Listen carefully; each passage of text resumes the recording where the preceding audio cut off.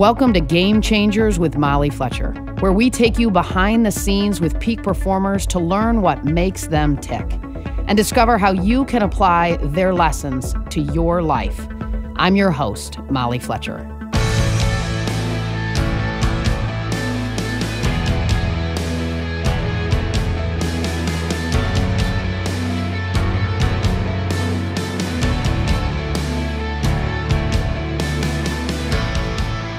Today's guest has set the standard for success in college basketball.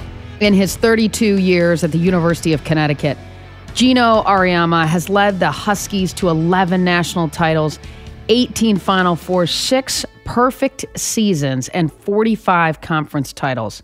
Under his leadership, his team set unbelievable winning streaks of 90 games and 111 games straight, and won a record 4 straight national titles from 2013 to 2016. One thing's for sure, all he does is win. Entering the 2017 and 18 season, Geno is just 9 wins shy of the 1,000 mark. On today's episode, Geno shares how he built a championship culture at UConn, the unique challenges that come with unrivaled success, and what he looks for when evaluating talent. And does he ever get sick of winning? You'll have to listen to find out. Here's my conversation with Geno.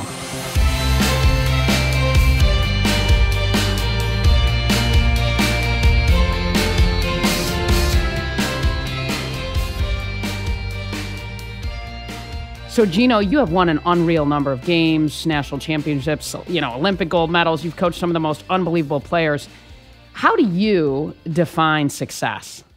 Well, the sad thing is, in today's world, success is, how much have you won, how much money, how do you keep score, stature that you've reached in life, whatever the case may be. I really believe that, success ultimately is, are you comfortable with the way you do things, and are you comfortable with the approach that you take with the people that your success is dependent on? Are you able to prepare, whether it's employees or players or anybody else?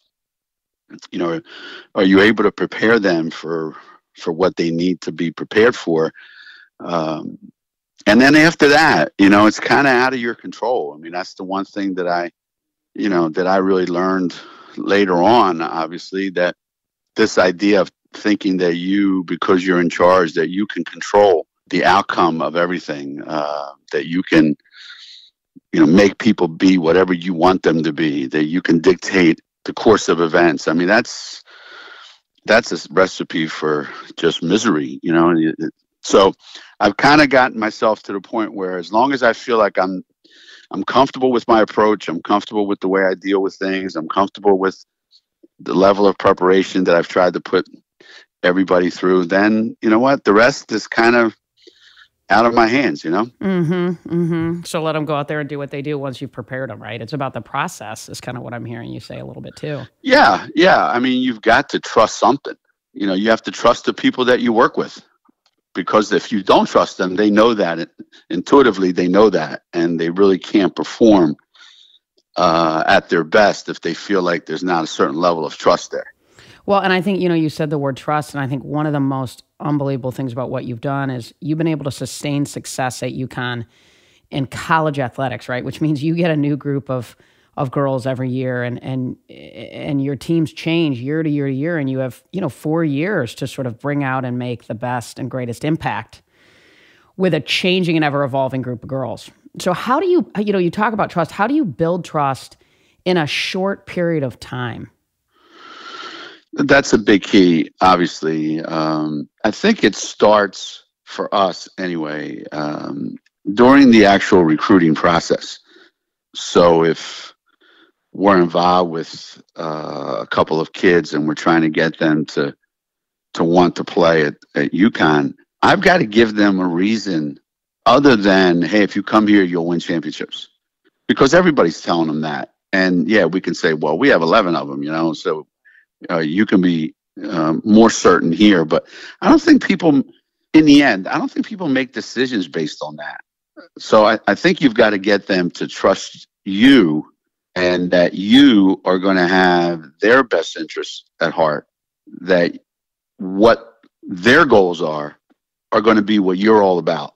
And they can tell that. They can tell whether you're in this for your own personal gain or whether you're in this because you're trying to help them reach their goals. And that's one of the things that I think we've done a really good job of. We say, look, you can trust us that we're always going to do, obviously, we're always going to do what's in the best interest of our team. However, you have to understand that in the end, if you do the things that we say are important, if you trust us and you do those things, you will get what you want out of this based on what your talent is. And we have some credibility there because people will say, well, you have 11 national championships. Why do you keep doing this? You're right. I don't need any more. How's one more going to change my life? It's not. So you keep doing it because there's a group of kids maybe coming in, like you said, people changing your program that are coming to you saying, hey, coach, can you do for me what you've done for all these other great players? And now you feel like the sense of obligation. Yeah, you know what? I think I can. So you need to trust me that I'm going to do that. And I need to trust you that you're going to do your part. And so, Geno, do you do that? I mean, I would imagine, in your first couple of years of coaching, right? It was a different process for you, right? You could do it with your words, certainly, but the track record wasn't there. Now you've got a track record that's unbelievable, right? Other kids can look at kids you've put out and see the success. So how did you build trust early on in your career with people where you didn't maybe have the track record per se? And then how do you do it now, like beyond the words, sort of as you're sitting in their living room, right? What are some of the other things that you do? Are there some processes, some roles that you, procedures, if you will, that you do with them? Well, early on, and again, it always depends on what you have to offer. So let's say, for sake of argument, let's say my first coaching job, I was an assistant at the University of Virginia. Well, if I walk into your house and I say, hey, listen, I'm assistant coach at the University of Virginia, right away, you don't care if I'm a robot. The fact that I'm talking about the University of Virginia makes you right away go, wow, that's pretty cool. That's a great school. It's a great location, an amazing environment. The tradition of excellence there as a university is as great as any place in America. Wow. So there's instant credibility.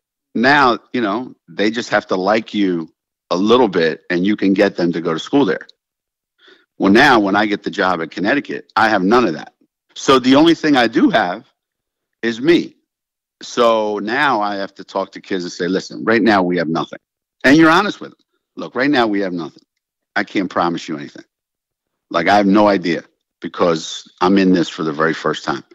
So you're sitting in the kid's living room and you're, first of all, identifying what kind of kids are receptive to this kind of message.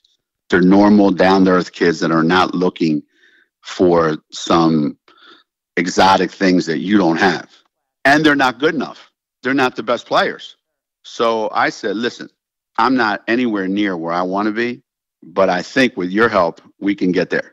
And I need you to help me get there, and I will help you. And together, we can build this thing. So I'm trusting you to help us build it, which to those kids meant a lot. Wow, here's a person coming in telling me I can be at the ground level of building something. Who knows what it would be? And I'm given an opportunity to play, Division I college basketball. And I had a little bit of credibility because I coached at Virginia, so it wasn't like I was coming out of nowhere. But back then, it was more about the promise to be a part of building something special, of being good. Yeah, okay. Correct. How do you get, when we think about college athletics, right, and putting new kids on the court and in a team environment every year where it's fresh? How do you get players to embrace their roles, while sort of understanding that their role could change, right, at any time? How do you do that? Well, it's getting harder. It's getting harder because kids today are so influenced by so many outside forces. When I started, kids didn't have a lot of access to a lot of information. Yeah, now there's social media and all these other influences, right? They're getting just chatted at all the time, Yeah. So now they're being bombarded by all kinds of stuff. So for me now, it's more of a matter of, okay, here's our approach, to you. if you come to Connecticut, these are the things that are possible. And you can outline for them, these are the things that are possible. And the kid will say, well, what's my role going to be? And the minute that a kid asks me that, a red flag goes up. Or a kid says, well, what position am I going to play? That's another red flag. And then a kid says, well, you have so-and-so and so-and-so and so-and-so on your team. Where do I fit in? Then another red flag goes up. So all these questions that a kid would ask means we're probably not going to recruit that kid. We're probably not going to get that kid. Because my approach is always to answer those questions with another question. So we're recruiting a kid and the kid says, well, coach, if I come to Connecticut, what will my role be in your program? And I'll say, I have no idea. Why don't you tell me what your role should be, or you want it to be, or you think it could be? And the kid says, well, I said, well, you don't know that right now, do you? Because you don't know when you get to college how good you really are. So if you want me to tell you what your role is going to be, and then you get there and you can't function in that role, you know what? Then we both lose. So why don't you come to Connecticut and show me how big of a role or what kind of role you want to play in our program? God, I love that. Yeah, totally. But I'm thinking about people that are listening that are in a corporate world that are trying to hire people who ask them similar questions, right? To me, your approach is just awesome and applicable to business people, in any industry. Yeah, I mean, like you say to, if I'm hiring you, if I'm talking to you, or somebody's hiring me, and they say, well, what are you looking for? Wow, I'm looking for a job where I can do A, B, and C. Okay, we think your role can be A, B, and C.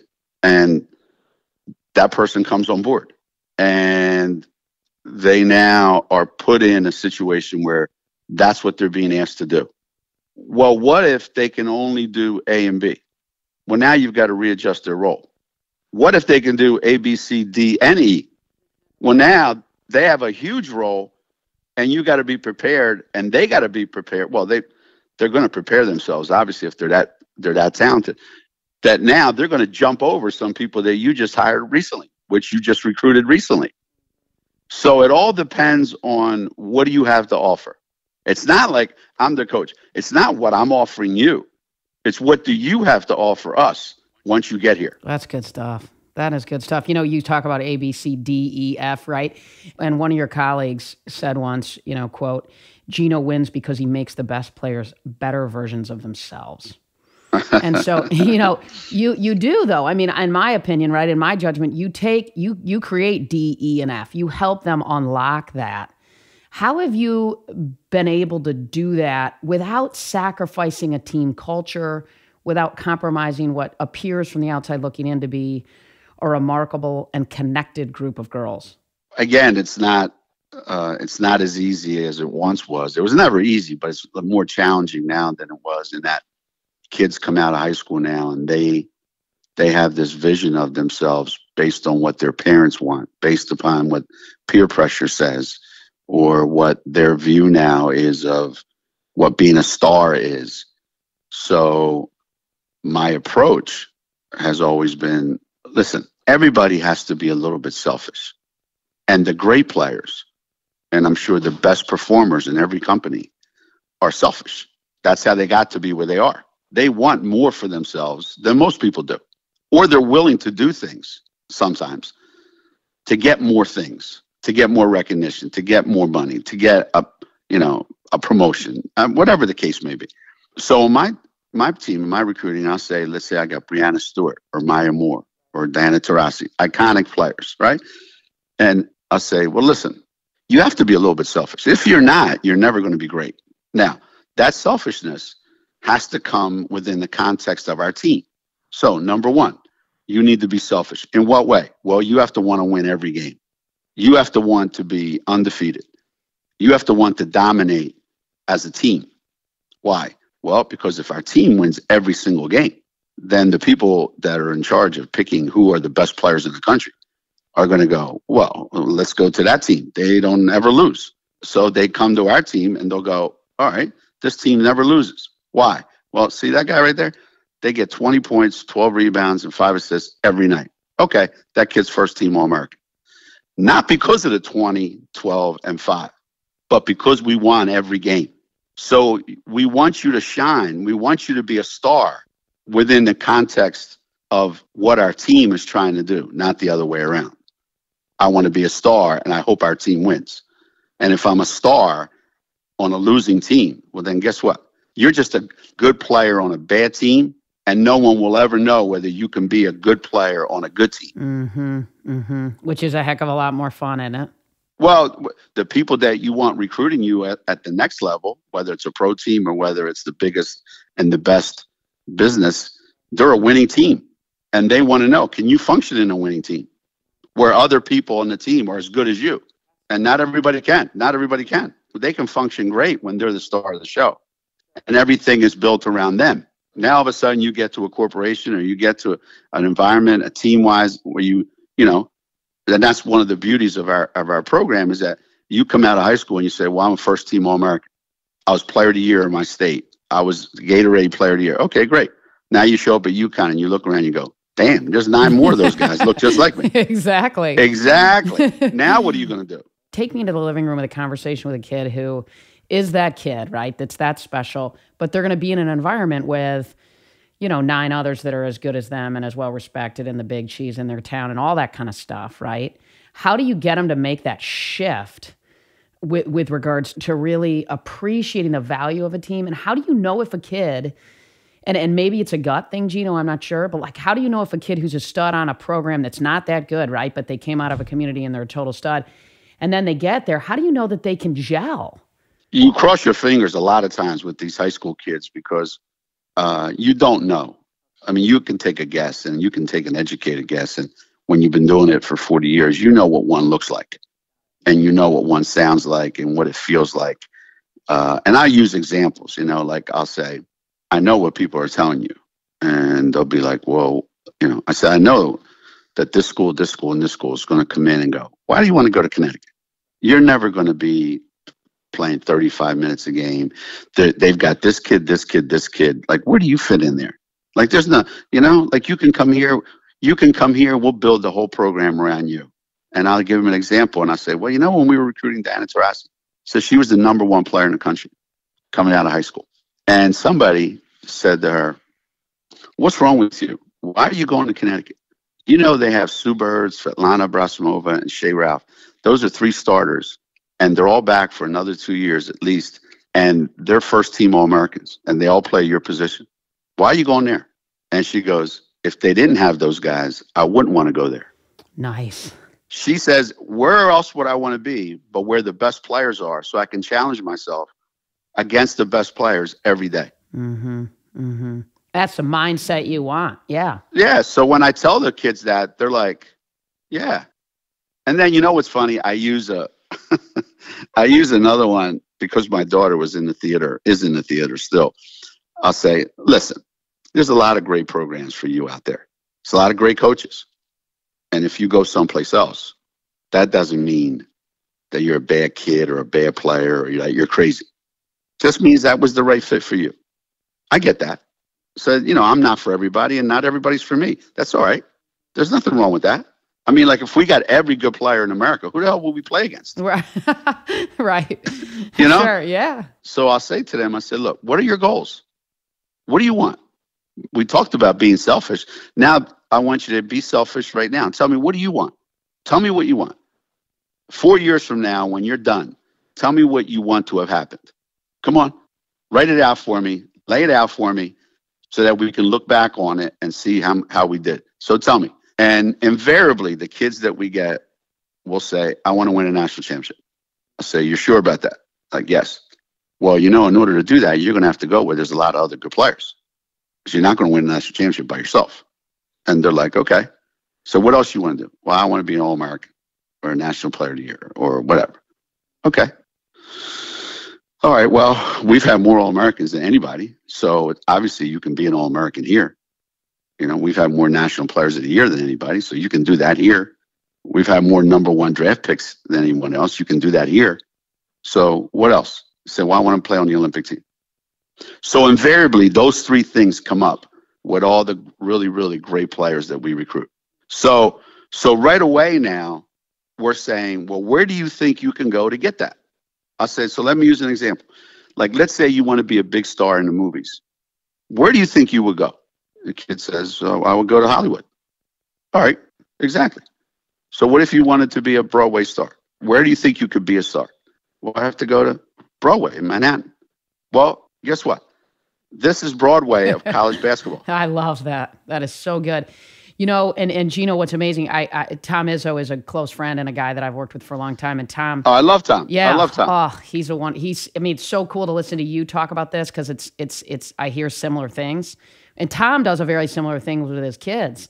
You know, he sits down and walks through what you just highlighted. And then he says, okay, so if I'm a good coach, would that mean that I would hold you accountable, you know, when they're already there, right? When they've already committed and they're playing. Right. Are these the things if I'm a good coach, what would my role be in this, right? And, well, coach, what do you mean? You are a great coach. Tom said that's what they say. And he goes, no.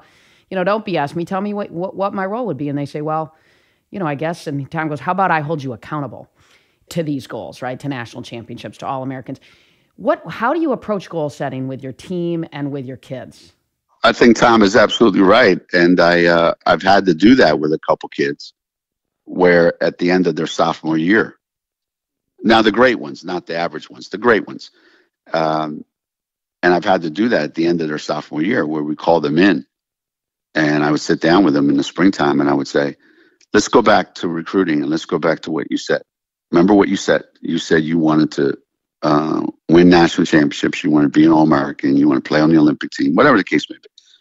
Yeah. I said, well, I'm here to tell you after the first 2 years, none of those things are going to happen for you. Now, we might win a national championship, but it won't be because of you. And the kid just looks at you like in the eye, like, holy shit. Right. This guy's real. And I said, based on what I've seen, your work habits, okay, your intensity level, your ability to function, your willingness to want to do the hard things, all these things, you wanting to be coached harder, all that stuff. I said, based on what I've seen, it's not going to happen. So here's what we have to do, I think, you and I. One, we have to change your goals. So why don't you eliminate all three of those things from your goals? And then you can keep doing what you're doing and you will have success. Or how about you change the way we're going about things, the way you go about what you're doing? How about you change all the things that you've been doing since they're not working? And then let's keep those goals. What do kids mostly do? Well, the ones that are good enough, the ones that are really serious, they change their work habits. They change the way they do things. They buy in more completely, and they end up reaching their goals. Right, with your support, I'm sure, and the other teams. Well, and I said, look, it's my job. It's my job to tell you this. Or I could just blow smoke up your butt for the next 2 years, and then after you leave, I'll still be here, and you'll go off someplace, and you'll say, man, if my coach was better, if my coach was more real, if my coach was harder on me, if my coach was more demanding and held me accountable, I could have reached, my college goals. So I said, so you're not going to blame me for this. I'm going to make sure that it happens. And if it doesn't happen, it won't be because I didn't do my part. Wow. Lucky girls play for you, man. That's for sure. Well, that is a they don't think they're lucky while they're going through it. Well, and when you think about what are the top 3 or 4 characteristics you look for in a player? Like, and what would those be and sort of why? And then on the flip side of that, right, what are the red flags? What makes you get up and walk out of a gym and go, man, I don't want this kid? If I'm watching a kid play, I'm watching the game, the first thing I'm gonna think about is, can I see myself coaching this kid? Like, do I see myself being able to interact with this kid? And will this kid listen to me? Can I make a value judgment on that? I don't want to just rely on their athletic ability. So obviously they're already talented enough, or I wouldn't be watching the kid. Like, can I get a connection with this kid? Well, I won't know that till I talk to him. Okay. Number 2, do I even want to talk to him based on the fact that I don't think this kid's very, very unselfish. I think this kid is very selfish. Just watch her. Look, every time she's open, she shoots it. Every time she's not open, she shoots it. When her teammates are open, she doesn't really do a great job of making her teammates better or feeling better about themselves. She wants all the attention for herself. And she's already getting all the attention because she's the best player on the floor. And she's not willing to spread that around to her teammates. Is she a moaner? Does she bitch and moan about everything?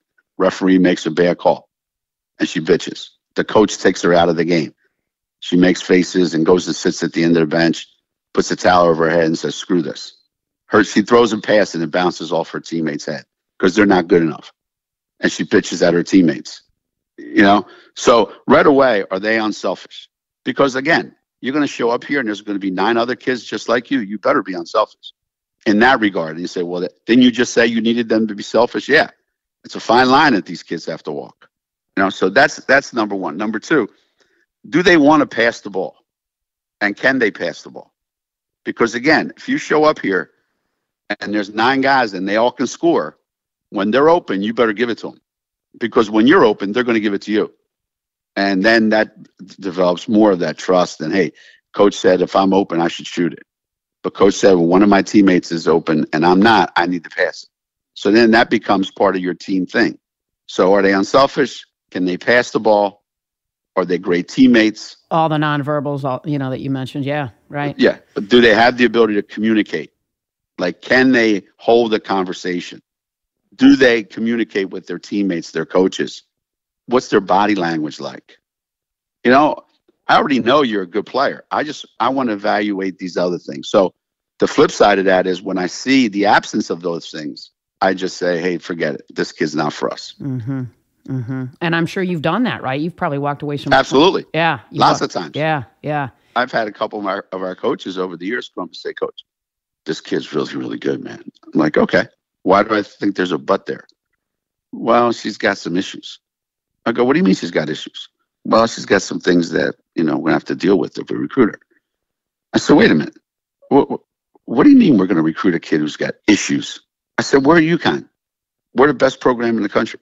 I said, we're like Google, Microsoft, Apple, Amazon. Do you think they recruit people that have issues? They wouldn't be where they are if they have people that have issues. They go and get the best people that have limited issues, almost no issues, other than they're really, really good at what they do. The other people who are trying to catch them, they're the ones that have people with issues. Right. Because they can't get the best people. So we are not going to get those guys with issues. Now, that doesn't mean we end up with perfect people all the time. Once they get here, we go, oh shit, we didn't see these issues. Right. Of course they've got issues. Sure. But they're able to hide them a little bit better than other people. Yeah. Well, and one of Tom's famous lines is, you better be better than your problems. Right. Well, that's exactly right. So they may have issues, but the good outweighs the bad. Hey, look, he had Draymond Green for 4 years. Exactly. That's all you need to know. Amen. Tell me about your relationship with your staff, your coaches. I've been fortunate that my coaching staffs have been together a long time. Chris Daly, my assistant, has been with me the entire time, 32 years, I guess it is. And then we had another former player, Geno Auriemma, was here 14 years, or Tanya Cardozo was here 12 or 13 years, and then they got head coaching jobs. And now Shay and Marissa been here, 8, 9, 7 years, both of them. So we have some consistency in our staff. The message that goes out to the players is very consistent year after year after year after year. That's number one. Number two, I really allow them to own the program to the level that they want to own it. So in Chris Daly's, if I'm gone for a month, I don't have to worry about what decisions are being made, how they're being made, or whether anything's getting done. And she's not checking with me every half an hour to go, hey, look, this came up. Should I do this or that? And then when it comes time to coaching, hey, Shay, I want my guards to be able to do this. At the end of the day, they have to be able to do this, this, this, and this. How they get to that place, that's up to you. So now that kid's got like a million things in her office that she's, investigated, studied, whatever, and drills that she's going to use to teach these guards how to do the things that I want done. And now these are hers. She owns them. So she's out there with a passion, not, Coach Auriemma told me he wants me to do it this way. I don't really buy it. So I give them the opportunity to own a lot of this program so they don't feel like they just work for me. You create a team environment with your staff too. I mean, it sounds think about this. This is something I would want to get across to all the people listening. When was the last time that you were not on a team? And when's the next time you will not be on the team? How about never? How about never? So in your family, when you're 12, if you have brothers and sisters and mom and dad, if you're fortunate, that's a team. And then you make your first team when you're 10 or 11, and you're on a team, and you have to learn to function in that team. You have to function at home if you have brothers and sisters. And then you get married or you have a partner, and then you're a small team, or you have kids and you have a big team. And then you go to work and you work at a big company, but they put you on small teams. So you are never not on a team. So my staff and I are a team. My assistant, Chris Daly, Shay, and Marissa, the three of them are a team. And then they kind of, impose their will on our upperclassmen. And our upperclassmen are made to feel like, hey, you guys are a team within a team, because we're always saying, hey, you older guys, you should know better. Right, sure. And then they impose their will on the younger guys. And the younger guys are a little team. Hey, guys, we're new here. We're always getting shit on. Mm-hmm. So we got to stick together. All that stuff. Yeah, totally. Yeah. So everybody has a connection, and then it just gets filtered down. So everybody feels like they're accountable to the people above them and to the people next to them. Mm-hmm. Mm-hmm. One of the questions I wanted to ask you is you are constantly looking for ways to get better inside of what has been a tremendous, successful program and continues to be incredibly successful. And what I see sometimes is people, when things are going great, right, when they're sort of at the top, they're kind of afraid to change, when things are sort of going the way in which they think they ought to be going. Or how do you sort of balance that, right? I mean, you've had great success, but you always are trying to get better and continue to evolve. Tell me a little bit, get me inside your head on that one. My biggest fear is that it becomes boring and monotonous, and that winning just for the sake of winning becomes the goal. And there's no excitement to it anymore. There's no challenge to it anymore. And then even winning isn't fun anymore.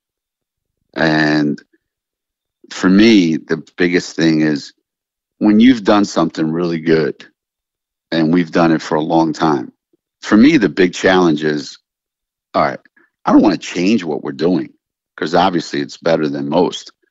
But how do I tweak it so that it's a little more exciting, that it's a little more fun, that there's a little bit of another spice added to it that changes the flavor of it? You have to be willing to experiment, so you have to be willing to look at other places, at other things, and go, why did the Dallas Cowboys years and years and years ago, when I was younger, why did they have a different setup than most other teams? Well, they have better players. No, that's not the answer. They had a better vision of what it would look like. So why were the 49ers with Bill Walsh, why were they different? Well, they had Joe Montana and they had Jerry. No, that's not the answer. Because lots of people have good players. What were they doing that other people weren't doing? And so I'm constantly looking at different things that other people are doing to say, why did they decide to do it that way when no one else was doing it that way? If you do that when you're losing, it's a kind of a desperate move. You're searching, and you end up changing every year because you're constantly grasping at straws. But when you do it when you're on top, you're kind of looking down at the valley, and you're getting a chance to pick and choose what or how much or how little you want to add to what you have. And that's the best time to do it, because nobody's going to look at you and go, like, I don't look at it as, well, what if we fail? What if this doesn't work? What if I change my approach to the way we play defense, or to the way we run our offense, or the certain things that we do? What if I change and it doesn't work? Well, so what? What are they going to say? I'm not worried about failure. Yeah, see, that's huge. I mean, I couldn't agree with you more. I think we need a higher failure tolerance overall in our world today. Now, maybe I can say that because I've had so much success. Sure. And and I tell this to coaches all the time when I speak to them at clinics. Look, I'm not here to tell you that if you're in your second or third year and you're trying to save your program, or you're trying to build a reputation, that you should go out there and go, I don't give a shit what anybody thinks. I'm a risk taker, man. I'm going to try. You're going to have to really weigh these things and go, okay, what makes sense? How do I? But at the same time, if you firmly believe in something and it's who you are, and it's part of your personality, then you know what? If you're going to go down your way. Do it the way you want to do it. And if it works, it's because you had the courage to try something. And if it doesn't work, you had the courage to try and fail. And, you know, in the end, your next opportunity, you'll be better because you tried and failed. It'll make you better. Yeah. And I'm always looking, like even now, you know, we won 4 straight national championships. We came to practice last year. The first 3 days of practice, we were working on something completely new that we hadn't done the year before. Well, we have a bunch of new guys. They never, blah, blah, blah, blah, blah. Everybody's like, no. Well, we went 38-1, 37-1, whatever the hell it was. And we won all those games in a row with a bunch of guys that nobody thought were going to be that good. And we did a bunch of things different than we did the year before. And this year, we have everybody back. And I'm already lining things up that we're going to do that were different than last year. Mm-hmm. Mm-hmm. Well, and I love that you said you look at, you know, the NFL, right? I'm sure you look at the NBA, you look at men's programs. I mean, yeah, right, no question. Right. In other words, if you're a technology company, you can look at an apparel business. If you're vice versa, I mean, sort of look That's down. Right. Yeah, I love that. You know, you try to find people that are thinking differently than everybody else in their industry. So, like you said, if you're a technology company, or you build cars, and then, or you look at somebody that's selling hamburgers, and you go, what's their makeup? What are they doing that everybody else who's selling hamburgers isn't doing? And not just like technically what are they doing, but conceptually what are they doing? Study success. I mean, study success. And study failure. Like, hey, look at these guys. They tried this. They had it made. They were on top of the world. And then all of a sudden they decided to reinvent themselves. And I don't buy that. I don't believe in that. I don't believe in reinventing myself. I mean, I am who I am. We are who we are. We are not going to reinvent. But last time I checked, automobiles still have 4 tires and they have a steering wheel. So that hasn't changed. But a lot of stuff that goes into making that thing move changes every year. Yeah, that's a great analogy. Geno, you touched on the change in sort of kids today and youth sports. I'm super passionate. We have 3 daughters. Tell me, Geno, about what role you believe parents ought to play in their children's lives in regards to sport, or if it's theater or whatever it might be, right? Yeah, what role, in your opinion, should they play? Every single parent, me included, has wanted to raise a child that was, talented in some aspect, whether it's theater or art or music or baseball or gymnastics, or they were spelling bee champions, or they were budding scientists. We all would hope that one of our kids or all of our kids have that kind of passion and that kind of talent. And most of us are not fortunate enough to have those kinds of kids, but they all have something. They're not going to become world-class violinists at Carnegie Hall, but they all have something. And you have to recognize as a parent, what is that they have? What is it that they have? And how can I help nurture that?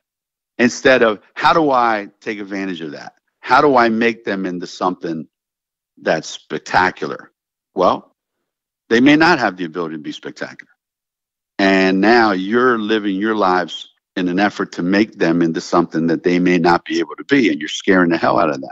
Or they're really good and they have the potential to what? Well, be Division I athletes, or be on the stage at, state repertory things that they have, whatever the case may be. And you say, well, what's my role in that? Well, I'm going to be their agent. I'm going to go around, you hear these parents today, doing stuff and pushing their kids, or branding their kids and helping them grow their brand, and going to schools and watching their kids play and running out on the court, having fights with the coaches, this bizarre behavior that goes on at, criticizing other kids on the team, yelling from the stands. Yeah, it's crazy. Caring more about your kid's success than about the team's success, and teaching your kid it's all about me. And then there's the parents that at the end of the game, the kid gets in the car and you go, hey, how'd it go today? And then the minute the kid starts complaining about something, no, we're not going to have that. Because if that's how you're going to handle this, then you know what? I'm not coming to any more of your games. So it's either you're going to enjoy this, we're going to have fun doing this, and you know what? Beyond that, like my son did this. He would come home and go, "Dad, you're not going to believe this. My coach." I said, whoa, whoa, whoa, whoa, whoa. You're going to talk to your father who's a coach, and you're going to complain about your coach? I said, well, come on now. That's not a good idea. You know better than that, right? I mean, and then as a parent, you go and you get caught up in, because you want it so bad. I don't think the parents are intentionally, bad or intentionally trying to hurt their kids or anybody else. It's just you want it so bad for your kids. And I think you have to just be there, drive them to where they're going, sit there and watch. Don't watch if you can't handle it. And just try to take it as, how would you like if your kids came to watch you work and were yelling and screaming and acting stupid at your job? Yeah, that's frightening. Sure. Just let them go out there. Let them have fun. Their talent will dictate how far they go. Just encourage them to follow it, whatever that is. Well, I think there are so many, and you know this better than anybody, teachable moments in sports or theater or whatever, teachable moments that, we as parents can cultivate and nurture inside of all these little moments all the time with our kids. Right. They can be powerful. And we have to take advantage of those, reward great behavior. Hey, that was great, man. Not great play, not tremendous accomplishments, just reward little things that a kid does. That's the one thing, I can say. Like, my son played college basketball. My daughters, one of them played in high school. One is in the theater. The other one's got 3 little boys. And you know what? You go around going, the one thing I really, really appreciate about all 3 of them, they're all great teammates. They all really, really enjoy the aspect of being on a team. They enjoy the camaraderie with their teammates, with their coworkers, with their fellow cast members. They love the appreciation that goes into, we all work together and look what we did. And I don't want to blow my own horn, but I was never good enough to play beyond junior college at any level, in basketball. But at the same time, I always prided myself, and people say, yeah, what was your greatest accomplishment as an athlete? Or I said, look, I was a great teammate. I knew my role. I knew where I belonged. And I was on teams that were amazing, great teams, championship teams. And I was on shit teams where guys ruined the teams because of their own selfish behavior. So I know what great teammates look like. And I've always wanted to surround myself with great teammates. And I've taught my kids, I hope, to be great teammates.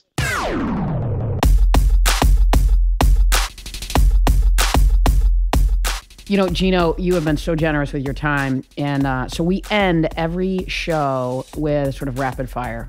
And so I'm going to just fire some questions at you, and you can just fire back. All right, are you ready? Go ahead. One word to describe you. Complicated. One word your players would use to describe you. Bizarre. Greatest influence on your life. My mother. What's your favorite book? Oh, wow. A Soldier of the Great War. Awesome. I'm ordering that now. What is your biggest pet peeve? My biggest pet peeve probably is people who keep saying that they're going to do something and then telling you how good they are at what they do. What's your greatest accomplishment? I hope my kids. What is one word you would use to describe UConn basketball? Relentless. I love it. So these are awesome answers. And tell me this, what is the last, or here's my last question. What game changer inspires you and why? In other words, when you think of somebody in your world that maybe you've coached or that's on your staff or in your family, right, that you believe is sort of a game changer, right? So there's somebody that does something at the highest level. What is it that they do, and why do you think it is that they've had the success that they've had? In a goofy way, the first person I thought of when you said that was Chris Daly, my assistant, because everything she does is done with a thoroughness and a passion and an attention to detail, and in a way that the integrity and the honesty with which it's done and the respect that she has earned from everyone, not because of she doesn't have any faults, because she's got a million, She's got a million faults, and I would be able to point out every single one of them. But if you ever want something done and you want it done the right way and you want it done better than anyone else could do it, and you want it done 2 weeks ago, even if you ask her today, then that's your girl. Wow. That's awesome. That's why you guys have been together so long. Yeah.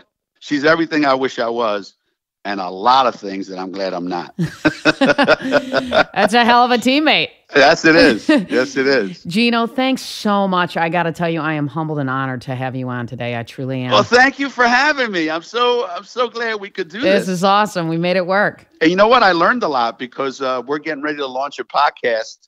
It's going to be called Geno 101.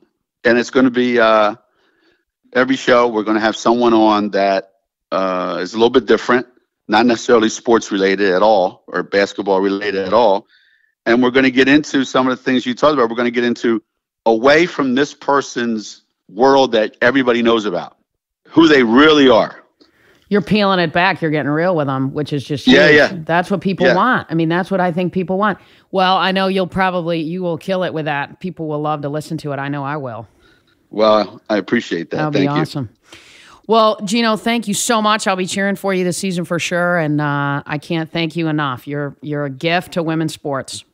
Well, I appreciate it, and thanks for having me. I admire the way you do things. It was a hell of an interview, and I get a kick out of answering questions that are insightful and thoughtful because it makes me think about my answers instead of just same old that I've been answering all my life. So thank you. Well, thanks for being real. All right, Coach, you be safe. Thanks so much. Thank you. All right, bye-bye.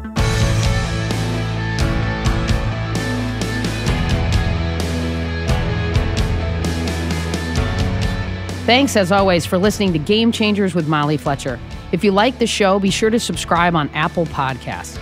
There you can listen to previous episodes and leave us a review, which helps other people find out about the show. For more about me, visit mollyfletcher.com. Until next time, stay curious and be bold.